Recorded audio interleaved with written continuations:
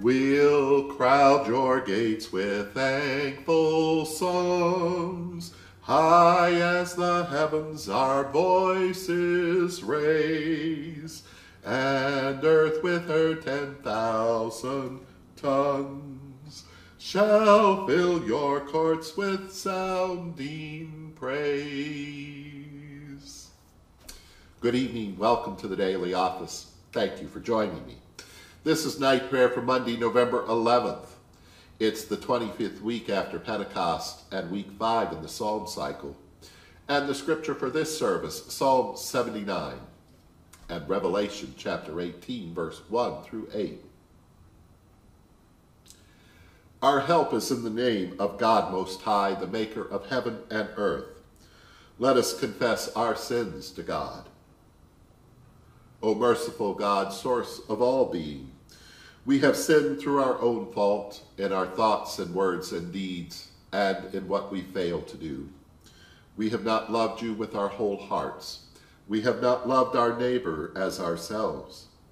We beseech you, overlook our faults, cast our sins behind your back, that we may serve you and praise you all the days of our lives. Amen. And may Almighty God grant us the forgiveness of all our sins and the grace and the comfort of the Holy Spirit. Amen.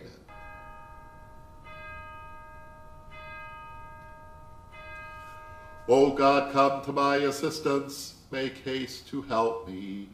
Glory to you, source of all being, eternal Word and Holy Spirit, as in the beginning, so now and forever. Amen. Alleluia, O God, the heathen have come into your land. They have defiled your holy temple. Alleluia, Psalm 79. Alleluia, O God, the heathen have come into your land. They have defiled your holy temple and laid waste Jerusalem. The dead bodies of your servants have been given as food to the birds of the air, and the flesh of your saints to the beasts of the earth.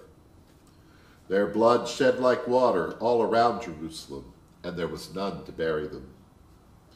We have become a reproach to our neighbors, the object of scorn and derision to all around us. How long, O God, will you be angry forever? Will your jealousy burn like fire? Pour out your wrath upon the heathen that have not known you, and on the nations that have not called on your name. For they have devoured your people and laid waste to their dwelling place. Do not remember our past iniquities.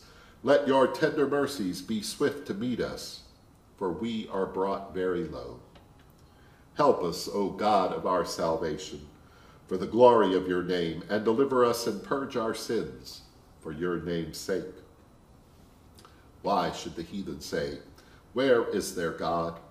Let us see you avenge the blood of your servants. Let the sighing of the prisoner come before you, and spare those that are condemned to die. And repay to our neighbors sevenfold the reproaches with which they reviled you. So we, your people, and the sheep of your pasture, will give you thanks forever. We will show forth your praise to all generations. Glory to you, source of all being, eternal Word and Holy Spirit, as in the beginning, so now and forever. Amen. Alleluia. Alleluia, O God, the heathen have come into your land, and they have defiled your holy temple. Alleluia.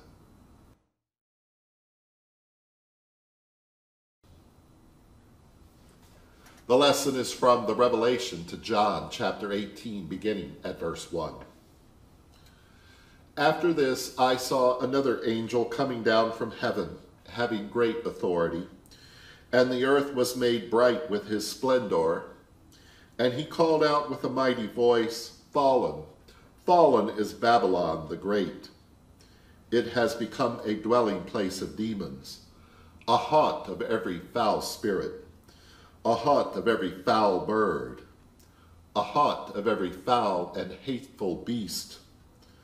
For all the nations have drunk of the wine of the wrath of her fornication, and the kings of the earth have committed fornication with her, and the merchants of the earth have grown rich from the power of her luxury. And then I heard another voice from heaven saying, "Come out of her, my people, so that you do not take part in her sins, and so that you do not share in her plagues. For her sins are heaped high as heaven, and God has remembered her iniquities. Render to her as she herself has rendered, and repay her double for her deeds. Mix a double draught for her in the cup she mixed. As she glorified herself and lived luxuriously, so give her a like measure of torment and grief, since in her heart she says, 'I rule as a queen. I am no widow, and I will never see grief.' Therefore, her plagues will come in a single day, pestilence and mourning and famine, and she will be burned with fire, for mighty is the Lord God who judges her." Here ends the lesson.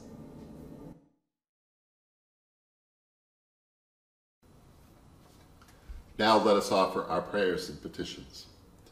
We thank you for bringing us safely to the end of this day. We thank you for all of the blessings that you have granted us. Deliver us from hardness of heart. Forgive us our sins and offenses, that your light may show forth from us. For all who seek you, tender God, that they may find and be found. That your will may be done in all that we undertake, to the benefit of ourselves and our families and friends, the church, and all people. Rejoicing in the fellowship of Francis and Clare and all your saints, let us commend ourselves, one another, and all of our lives to Christ our God, and for all of your intentions. Our beloved which art in heaven, holy is your name. Your kingdom come, your will be done on earth as it is in heaven. Give us this day our daily bread. Forgive us as we forgive others. Lead us not into temptation, but deliver us from evil. For the kingdom, the power, and the glory are yours, now and forever. Let us pray. Have compassion on us, O God, and do not remember our sins. Forgive us and deliver us. In Jesus' name we pray. Amen.